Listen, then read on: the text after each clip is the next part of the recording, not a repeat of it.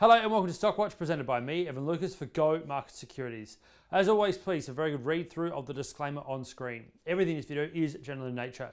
None of it relied upon is any form of personal advice. GO Markets Securities does not know your personal scenario, nor your personal financial goals, and therefore none of it relied upon is any form of advice at all. It is just general in nature only. Sun Corp has just announced something that probably should have happened over 5 years ago, which is that its New Zealand life business is being sold off.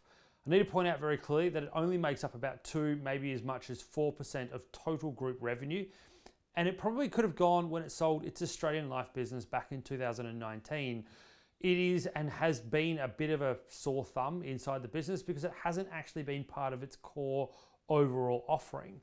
You look at it also with what's going on inside Sun Corp at the moment, now that it has been given the all clear to divest its banking business, putting that into ANZ, it is becoming back and truly to what it always has been, a very slick operating general insurance business.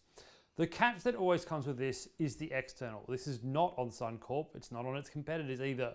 But in the current market, insurance is a very, very thin margin business. We know reinsurance is right up there. We know also that the amount of disasters that have happened over the last decade and a half is making insurance a really tough space to be.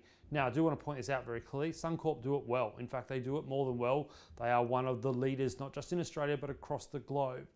But it is a space that, again, you have that pressure point at all points, and the unknown movements that happen on the east coast of Australia, the unknown sort of outcomes that can happen over in the west as well, always make insurance that quite question that you've got to sit there and go, am I going to see a year where we actually see premiums holding true, reinsurance costs being okay, and overall insurance levels being there? Inflation's helped, there's no doubt about that, and I'm sure that you and I are feeling that in our insurance premiums. But that cannot be the future of how Sun Corp and the rest of the market works, is that it needs to get back to being its core business. And Sun Corp, as I said, is one of the best at this.